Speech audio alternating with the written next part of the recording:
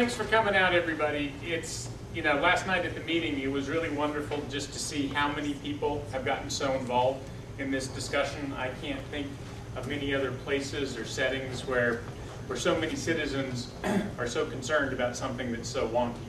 And so the talk that you're going to get tonight is going to be somewhat wonky. It's going to be in the details, and I'm going to try and walk you through the models that we put together. So I'm going to start by telling you a story of how the group came together. I've supported Clean Energy Action and Renewables, yes, in the past, but I'm not really an active group member. I'm not part of the steering committee. And Frank is in a similar situation. I think Frank will tell you his perspective when he came in, and then what he thinks now and how that's evolved as he's looked at it. So really, it's can we have it all? And rates, reliability, and renewables really summarizes what we're looking for, and I'll show you how we've taken a look at that.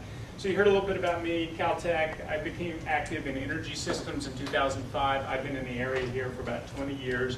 I do a lot of modeling and supervise people doing modeling. We build the Stirling engine, and that's a complicated thing that requires models to plan before you build it. So I know what they can do and I know what they can't do. The one thing you know when you use a model is whatever your modeled result is exactly where you won't be. You'll be close, but you won't be exactly there. But the key to modeling is to really get good assumptions going in. I've been very interested for a long time in how far can you really practically push renewables penetration on real grids. It's something that I think is a really important question. A lot of good people have worked on it. I'm also interested in how the grid flexibility of natural gas versus, say, coal or nuclear impacts that penetration. What does that do to the costs? And Ken Regelson's a friend of mine. We have lunch every quarter or so just to touch base with what's going on. And so this story really starts at a lunch between me and Ken Regelson in December of last year. Context, I think you all know, the Xcel franchise agreement was suspended, expired rather, and the replacement financing passed, so we didn't renew. We have some time to think about what we want to do as a community. And Ken told me that Renewables Yes was looking for load data for Boulder to be able to start doing a spreadsheet model for what energy mixes could look like. And Xcel would not provide it. Xcel claimed not to be able to get it, and I found that to be a little hard to believe. If I ran an electricity system and I didn't know how much power was running through my substations, I probably couldn't do a very good job of balancing load with generation. So, Ken at that lunch suggested that Fort Collins was a city quite a bit like Boulder, about the same size, got a university there, got a hospital, about the same mix of businesses. So we're like, well, I wonder if we can get Fort Collins load data. So load data means how much is consumed in that community at every hour of the day. And modelers like to start with an hourly model. You like to know hour by hour because all that varies. Time of day, cooling loads are high in the middle of the day. You don't have very much going on at night. So anyway, I got on the email horn and I wrote to the PRPA, which supplies Fort Collins, as well as writing Fort Collins. So it took me 2 emails in 6 days, and I had 2010 load data for Fort Collins on an hourly basis. So I was like, kind of interesting. They know theirs. I bet Xcel might know theirs. But anyhow, we can get started with this. So we knew about what Boulder's load was just from talking to various people. We took that Fort Collins load data, said we can scale this to what we know Boulder's peak load to be. We expect the profiles will be a lot the same. What should we do now? So I talked to Ken, Ken talked to Tom. I expected the first meeting to have 4 people and to really just talk tech wonky details. Well, it had 15 people. And eventually this group grew to about 30. We had some meetings with 20 people, and I had to think about what that meant, because it meant that this was going to be more than just a little modeling core group.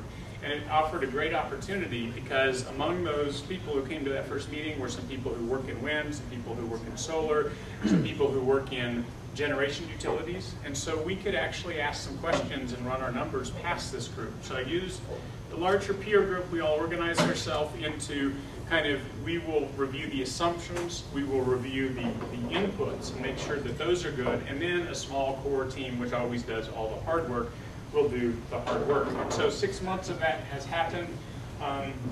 Another thing I want to emphasize is that we don't have an agenda. My agenda going in was definitely not Renewables Yes. It was definitely not the city. It was definitely not Excel. I was curious. I wanted to know, more importantly than anything, what's the right answer? And that drove me the whole time. And it's been great working with, because there are some other people who feel that way in the group. There's some people that have an agenda. It really helps balance out, you know, anybody's preconceived notions from taking over. So tonight, I'm going to introduce the teams. I'm going to talk about the tech modeling team, the approach and the results. This is mostly on the generation side. Frank is going to talk about the financial modeling team, the assumptions and the process that goes on there. We'll each give you one slide of our personal conclusions after we've reviewed all this, and then questions and discussions afterwards when we're done with that. Does that sound good to everybody? Great. Okay, so there's that first meeting of the technical modeling team. We ultimately ended up with a little more than 30 people who were following progress. We had 5 to 8 people typically would come to the weekly meetings. Our first step was to choose the scenarios that we were going to model, because you've got this wide world. It's like, how do you pick how much natural gas, how much wind, how much solar? So we talked through how we do the scenarios. Second was to define assumptions, cost assumptions, economic assumptions, and so on. And third was to develop this technical model.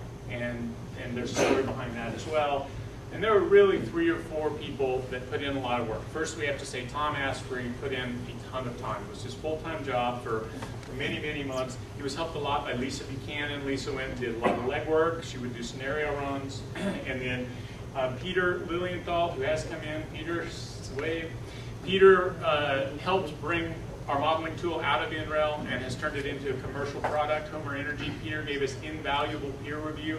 So when we think we were done and things look pretty solid, Peter would come in and say, oh, no, gosh, what were you thinking? So we go back and we take that and we adjust. So anyhow, there's some faces that are behind this presentation, and the work is a result of the whole team.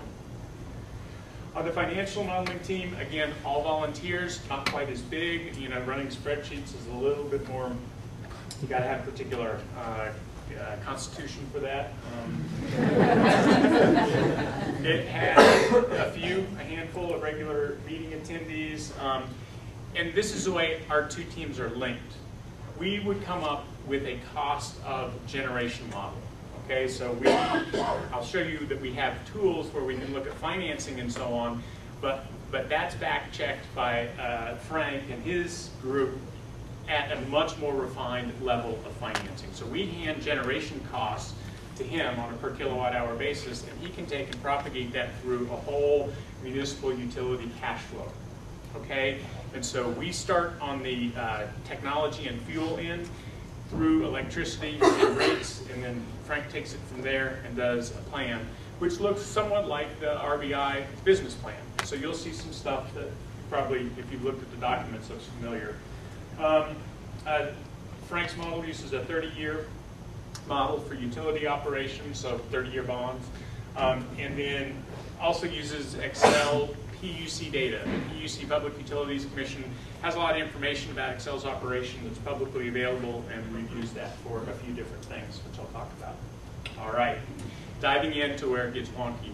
I just have one quick question. You know, that was in the press the other day, and I think Frank commented on it. They said if you don't have 15-minute data, you know, it's not good for a system as big as Boulder. And then Frank or somebody said that hour-long data or every hour data was whatever it was. Could you just tell us that so we again so we can track? It'll come up shortly, okay, but it'll come up in a couple slides. But the answer is you used appropriate, you know, modeling. I'll tell you what the answer is in just a couple slides. Okay. That's all right. So the key requirements that we had is it has to be fully reliable. So what Homer does is it balances generation with load, and that it just requires within the software that no matter what happens, you have enough generation. And I'll show you how we can do that.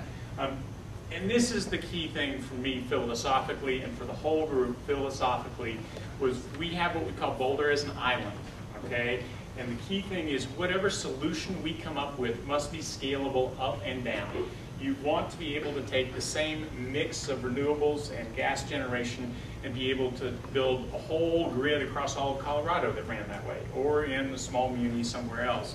In other words, building a big wind farm and having it lean on coal isn't what we were willing to do in this model. So what you will find in this model is the grid that we designed will fully supply everything that it needs to do. And that's a good fit with Homer, because that's what Homer was originally intended for.